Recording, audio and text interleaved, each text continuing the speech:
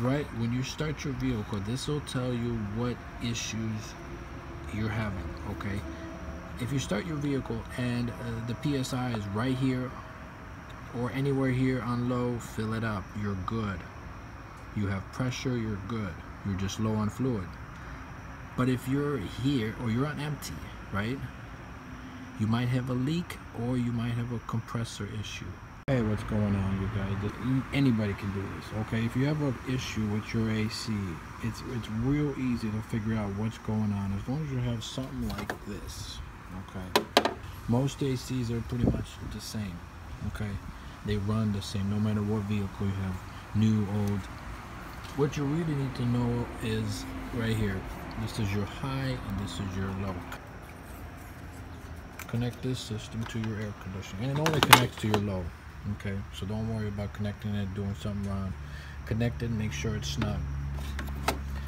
Now what's important is you want to figure out if you have a leak, if your compressor is busted, okay, or you're just low on fluid. Okay, so what you want to do is pretty much set it around this area here. When you start your vehicle, and if this needle stays at 0 psi, you may have a leak. 1 or 2, the bigger issue, more expensive, is your compressor may be shot. Okay. The second issue you may have is this needle may be in the red area. You don't need any more fluid. So you know your compressor is working. You know you have enough fluid. The issue may be a breaker. Okay, you have safety breaker if your AC or something happens. Many things can happen. So you might have to adjust that.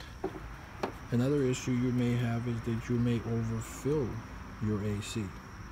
So you just take a needle, just like a bike tire, and cover your eyes.